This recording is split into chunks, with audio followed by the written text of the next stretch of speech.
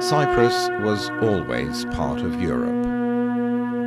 Cyprus, Europe's cradle, was always a natural stepping stone for commerce and exchange between the Eastern and Western worlds. It was a gate to the Orient and a bridge connecting three continents. Cyprus was a welcoming and hospitable place, a point of departure and return. From the moment the sea-beaten Greek Achaeans set foot on the isolated peninsula of Mar in Paphos, bringing with them their gods and beliefs, Cyprus became firmly anchored in the West. The exploitation of rich copper deposits and the exchanges and interaction brought about by this activity allowed Cyprus to overcome its insular mentality and connect to the rest of the Western world. Different wine-pressing instruments and the first wine jars were found on the island, as well as an entire perfume-producing factory. Copper was exported as far as Sardinia in Italy, Rio Tinto in Spain, Livorno and Marseille.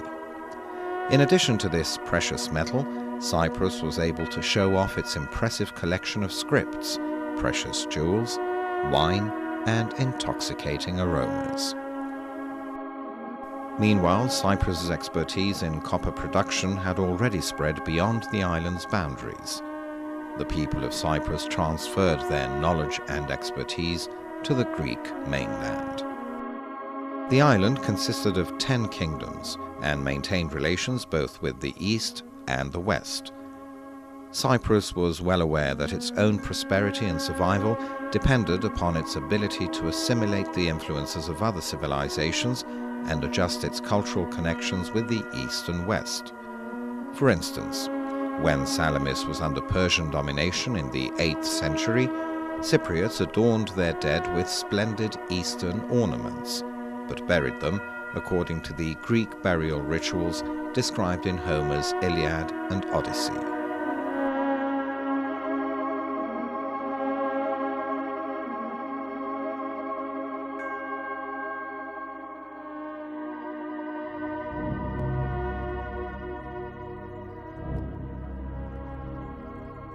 It was during the Pax Romana, which was indeed a very stable and tranquil time for the island, that Apostle Paul first set foot in Salamis.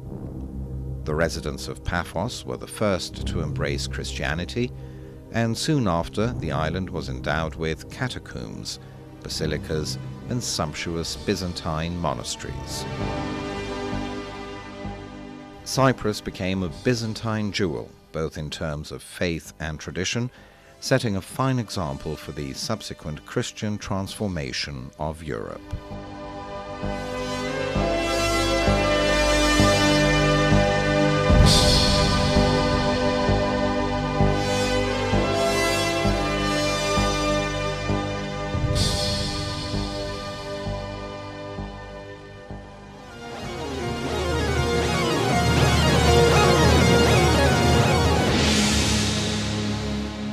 It was Cyprus's unrivaled strategic location that first attracted the attention of Richard the Lionheart of England during the Third Crusade.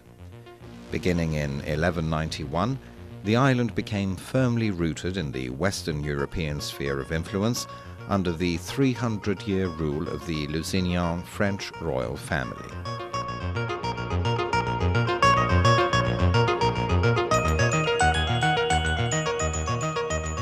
Numerous cathedrals were built by the most talented craftsmen of Campania in an effort to replicate the astonishing cathedrals and monuments of northwestern Europe. Gothic churches, luxurious palaces, gardens, fortifications and harbours recreated the same privileged and lush atmosphere of continental Europe.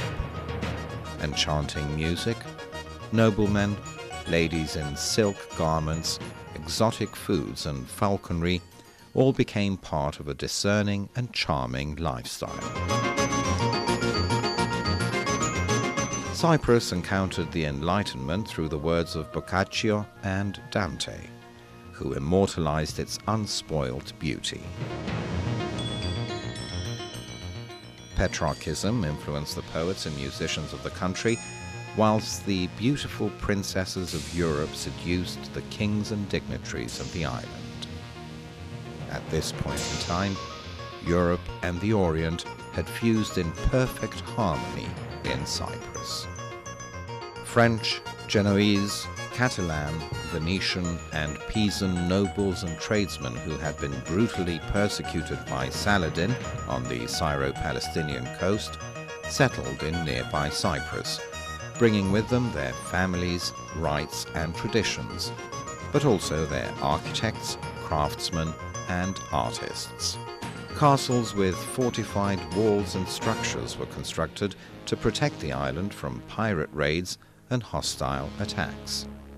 Bills were introduced, and trade with the West brought an unprecedented amount of wealth to the island. The Lusignan kings married into the grandest European noble families, such as Eleanor of Aragon, who became Queen of Cyprus, or Alicia of Savoy.